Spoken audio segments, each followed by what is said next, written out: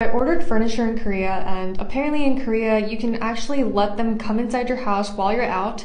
So you give them your password and they come inside while you're gone to unbox everything and assemble everything. So I did that, and this is honestly so funny and cute. This is the entrance to my house, and they sent me this picture to prove that they took their Crocs off to go inside. This is the guy's POV proving that his shoes were off. And it seems like the people who came in to assemble the furniture are a couple, and they also sent me this picture. I honestly thought that was the most considerate and cutest thing ever.